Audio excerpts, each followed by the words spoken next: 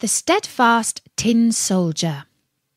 Hello everybody, my name's Natasha, and His Royal Highness Prince Bertie the Frog has commanded me to tell you the story of the Tin Soldier by Hans Christian Andersen. But first, I'll share a little gossip I picked up about Bertie.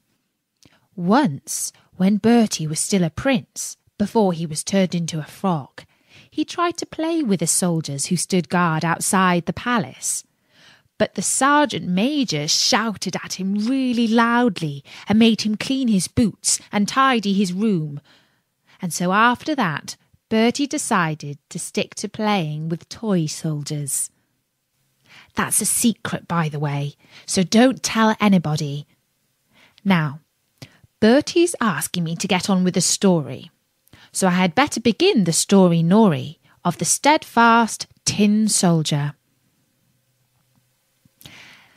There was once upon a time 25 tin soldiers, all brothers, as they were made out of the same old tin spoon. Their uniform was red and blue, and they shouldered their guns and looked straight in front of them. The first words that they heard in this world, when the lid of the box in which they lay was taken off, were, "Hurrah, tin soldiers!" This was exclaimed by a little boy, clapping his hands. They had been given to him because it was his birthday, and now he began setting them out on the table.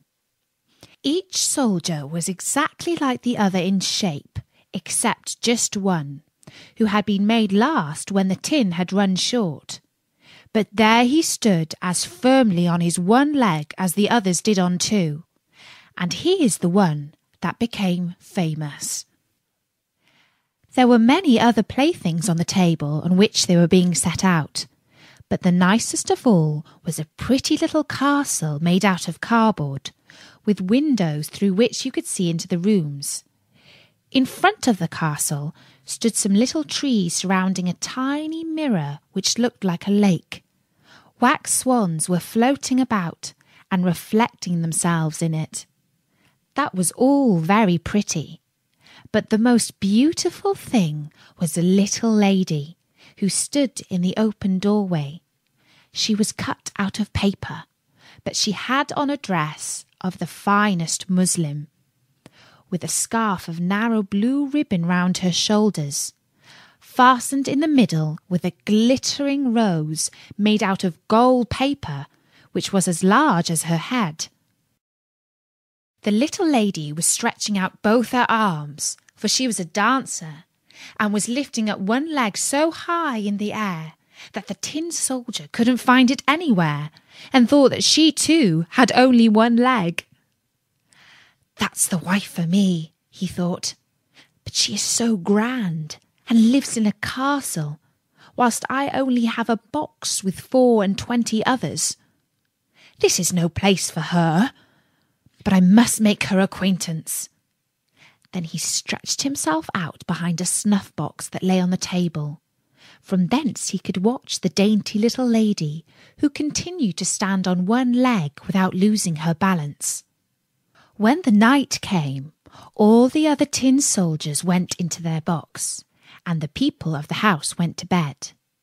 Then the toys began to play at visiting, dancing and fighting. The tin soldiers rattled in their box, for they wanted to be out too, but they could not raise the lid. The nutcrackers played at leapfrog, and the chalk ran about the blackboard.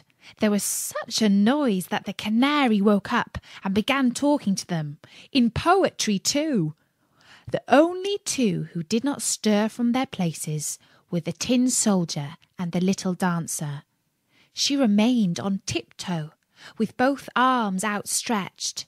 He stood steadfastly on his one leg, never moving his eyes from her face. The clock struck 12, and crack!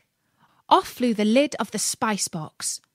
But there were no spices inside, nor any hot curry powder.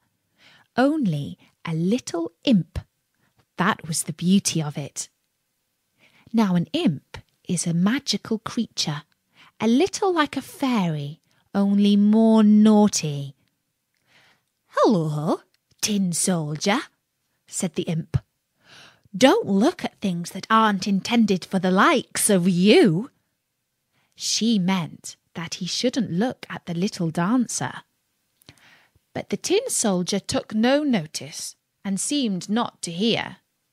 "Very well, wait till tomorrow," said the imp. When it was morning and the children had got up, the Tin Soldier was put in the window, and whether it was the wind or the little imp, I don't know, but all at once the window flew open and out fell the little Tin Soldier, head over heels from the 3rd-story window. That was a terrible fall, I can tell you. He landed on his head with his leg in the air, his gun being wedged between 2 paving stones. The nursery maid and the little boy came down at once to look for him.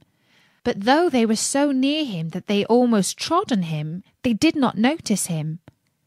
If the Tin Soldier had only called out, "Here I am," they must have found him. But he did not think it fitting for him to cry out, because he had on his uniform. Soon it began to drizzle, and the drops came faster, and there was a regular downpour. When it was over, 2 little street boys came along. "Just look," cried one. "Here is a Tin Soldier. He shall sail up and down in a boat." So they made a little boat out of newspaper, put the Tin Soldier in it, and made him sail up and down the gutter. Both the boys ran along beside him, clapping their hands. What great waves there were in the gutter, and what a swift current! The paper boat tossed up and down, and in the middle of the stream it went so quick that the Tin Soldier trembled. But he remained steadfast, showed no emotion, looked straight in front of him, shouldering his gun. All at once the boat passed under a long tunnel that was as dark as his box had been. "Where can I be coming now?" he wondered. "Oh dear, this is the imp's fault. If only the little lady was sitting beside me in the boat, it might be twice as dark for all I should care." Suddenly there came along a great water rat that lived in the tunnel. "Have you a passport?" asked the rat. "Out with your passport!" But the Tin Soldier was silent and grasped his gun more firmly. The boat sped on, and the rat behind it. Ugh, how he showed his teeth as he cried to the chips of wood and straw, "Hold him! Hold him! He has not paid the toll. He has not shown his passport." But the current became swifter and stronger. The Tin Soldier could already see daylight where the tunnel ended, but in his ears there sounded a roaring enough to frighten any brave man. Only think! At the end of the tunnel, the gutter discharged itself into a great canal that would be just as dangerous for him as it would be for us to go down a waterfall.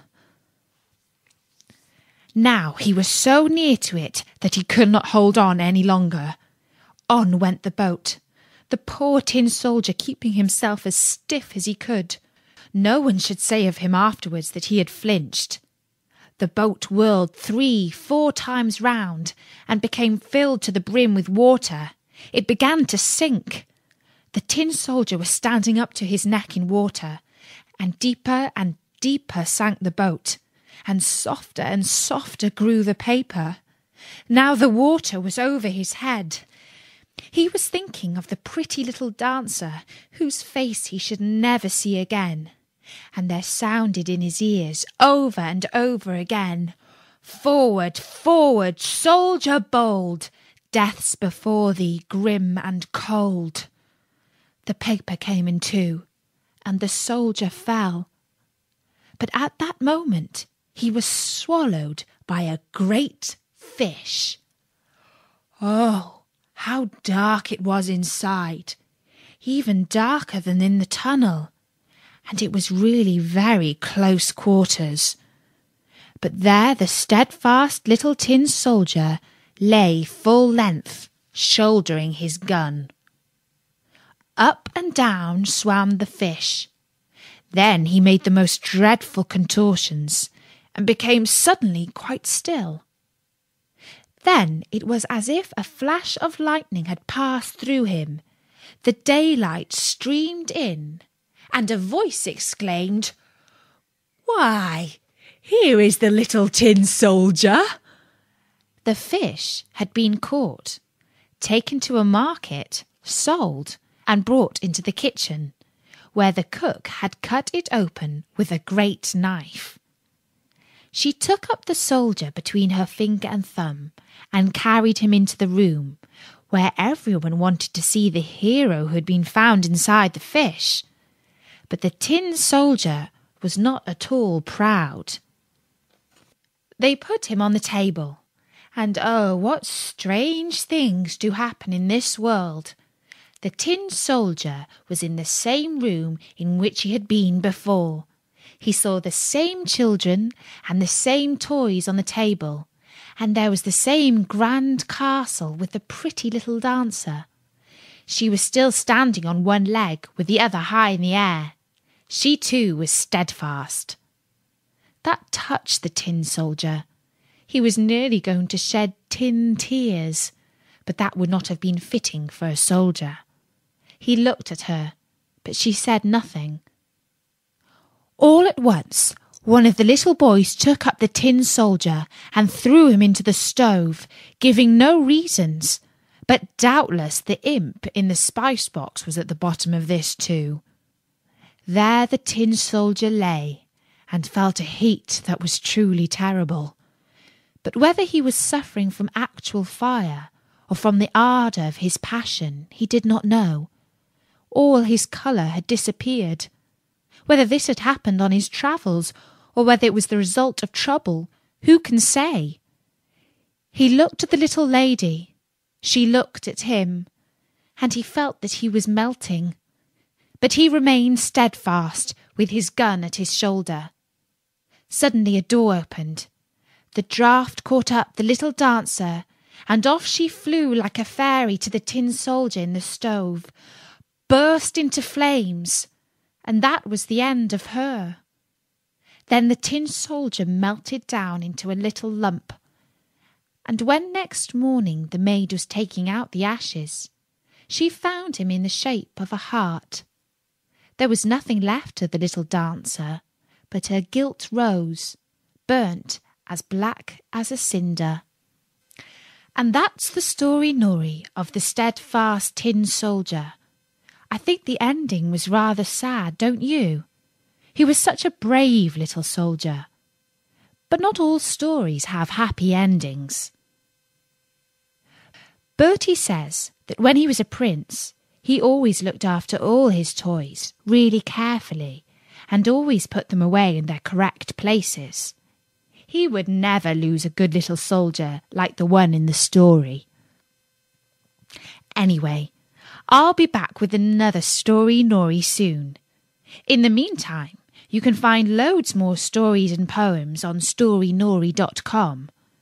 Most of them have happy endings, but they are all absolutely free. You can also ask me to read a story with a special greeting from Bertie just for you, and we'll send you your own story. Now won't that be a happy ending? So tell all your friends to visit storynori.com. For now, from me, Natasha, bye-bye!